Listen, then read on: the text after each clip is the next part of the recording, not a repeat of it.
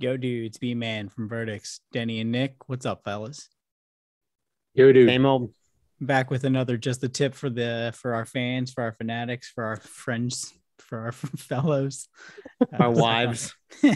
yeah, for whoever watches these videos. Our proud parents. One of the things I've learned over time is to just take the time and drill the pilot hole for something that you have to screw in. I mean, I can't tell you how many times I would just start with the screw and it would wobble or it would fall off and I'd have to get off the ladder and go get the screw. Now I just drill the pilot hole. The screw goes right in where it's supposed to go. No trouble, no up and down on the ladder.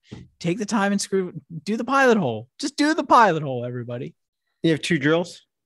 I do have 2 drills. That makes it way more appealing. You know? I would argue that the best part of using a drill is seeing how fast you can switch the components in and out, right? I feel like I'm a pit crew. Yeah. Done. I guess so, but like if you have something where like you gotta hold it up and you know what I mean? Oh, yeah, like, that's the word. You know, and you're like, you know, like, yeah. But yeah, I'm with you. I know whenever my dad and I do projects, he's old school and he just prides himself on his ability to like do everything in the fewest steps possible. So there's always, you know, curse words being thrown about and me on all fours looking around the ladders to like, oh, where did it go? Where do you think it went? Like, wait, what? How many did you drop?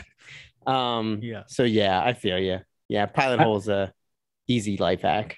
Yeah, I also imagine people are turned away from the idea of doing the pilot hole because if you're drilling through the drywall, you're going to create that little bit of drywall dust, and you've got to do the cleanup. Mm-hmm. But in all honesty, it's never that much to where you can't just blow it away and forget you saw it. Right? Just gone. You don't have to get out the vacuum. Don't think it's too much more work. You're not doing anything. Just push it aside. I always have the vacuum handy when I'm drilling. Like I'll have it next to my drill and try to get it.